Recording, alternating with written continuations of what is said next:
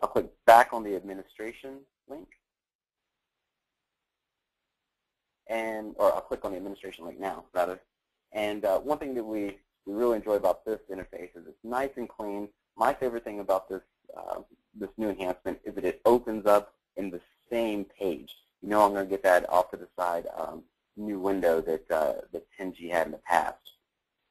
And again, security is going to be set up similar to 10G, where you're looking at managing privileges, catalog groups for presentation services in presentation services. You're still able to manage the sessions, take a look at those. A couple of new features here are the ability to manage the mapping data, and then also managing BI Publisher, which I'll go into in a second. But what I wanted to highlight here was that if you look for, you're looking for any security or iBots or anything like that, that's all, again, now in the Fusion control.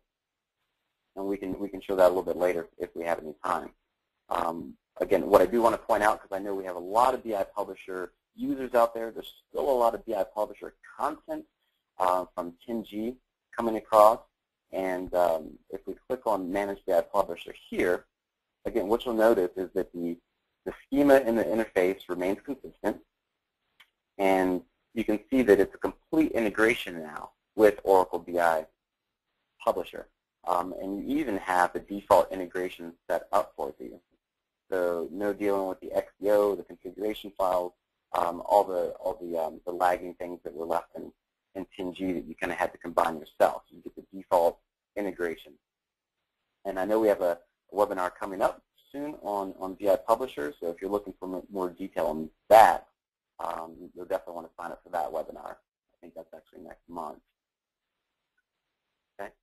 So now let's get into some of the functional usage of, or functional user interface of the tool. And I'll just start off by going to a real quick, simple demo dashboard.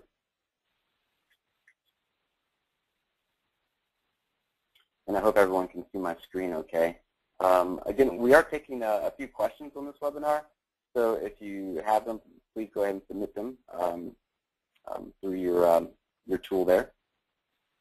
And let me just show you this really quickly since it's happening.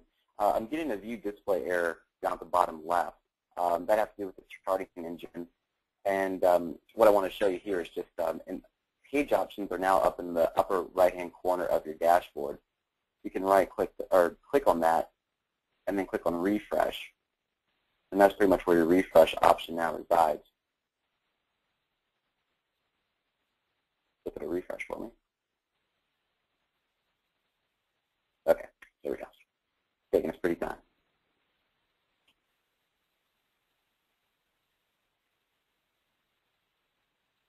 Okay, excellent.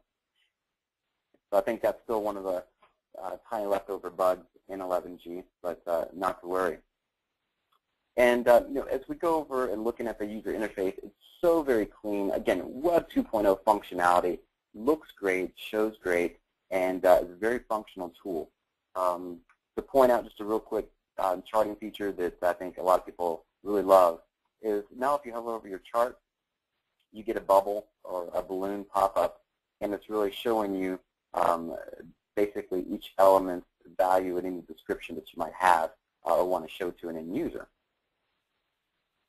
Then on the left-hand side, I really like how the filtering and even some of the navigation gets switched over onto the left side of the dashboard, and it just looks so clean. It's almost like you're in a commercial website.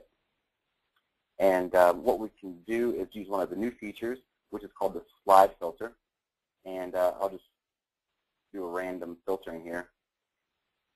Now, you do have to click apply to enact the filter that you wish on the left side.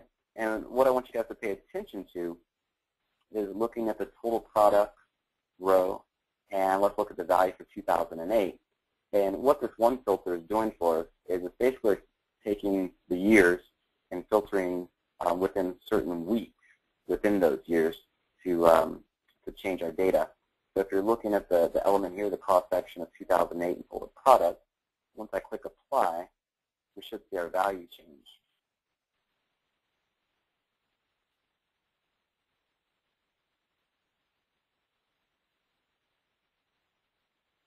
Looks like I've got a little bit of a slow response from the server, but not too bad.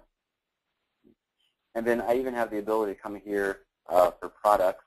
This is a new filter function. Again, really nice and clean.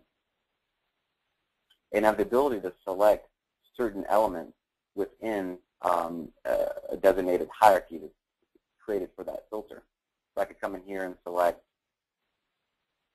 a high level, let's say BizTech, move that over, or I could even select a lower level. Actually, I'll go down here to Fun Pod, Games. I'll just take that whole level. I can move that over. Okay, and now when I click on the Apply button, now my product hierarchy should change to reflect just the items that I've placed the filter on. And the neat thing about that is if you haven't seen the updated intuitive hierarchy, I can drill directly on my filter, and it works as if though that was the default report.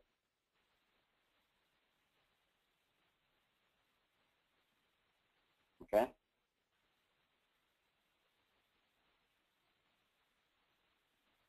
And try to do a quick refresh on that page.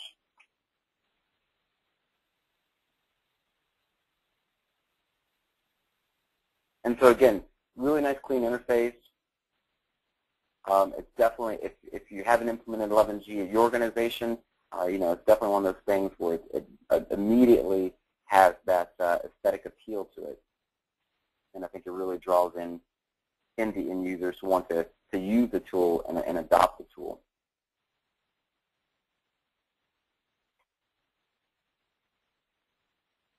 I'm just going to go back in and clear those selections out really quickly.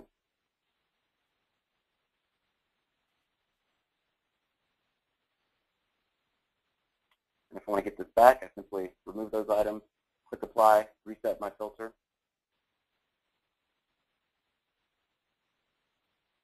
And again, even with the new drill down capability, the new intuitive hierarchy, all these levels can be user specific. So if you don't have access to a certain part of that hierarchy or a certain row level security, it's also reflected here.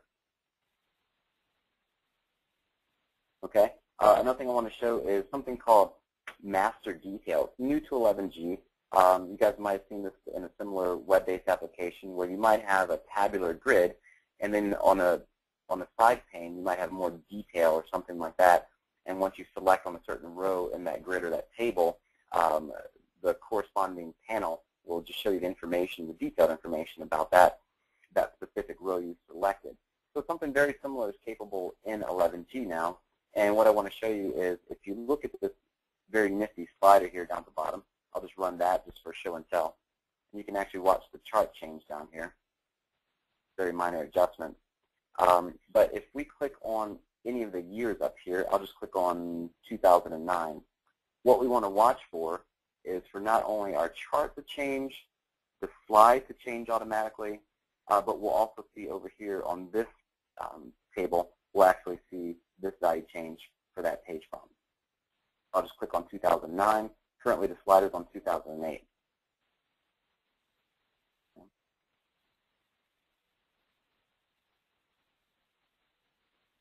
Okay, so now we've got change pretty much across our dashboard just by using this master table and having the other views and reports act as the detail.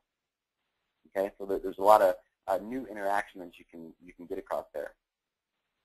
And we can, of course, do all sorts of sorting now in an ad hoc fashion, very dynamically. If I want to do column sorting, descending, ascending, we get a nice prompt here with the arrows, and I can simply just click on those, and then we'll get a sort going on here by column based on the value. Okay, so it looks like I just did it there. Then, of course, you can go ahead and pivot in an ad hoc fashion. It's very nice. Your users don't need to actually set up individual reports. You can actually come in here and set up or dynamically do a pivot table. So I'll just drag on the product hierarchy on the handle, as it's called, and I'll drag it up above my my years. Let me see what that looks like. let me do it differently. Let me put my years on the rows, and let's see what happens for that pivot.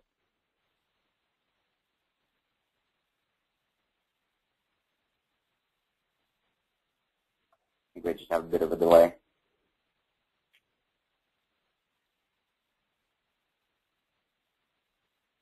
There it goes. All right. Slow connection. I apologize about that.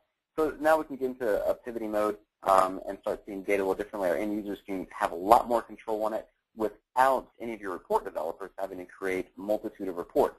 It just makes things so much easier for everyone. Okay.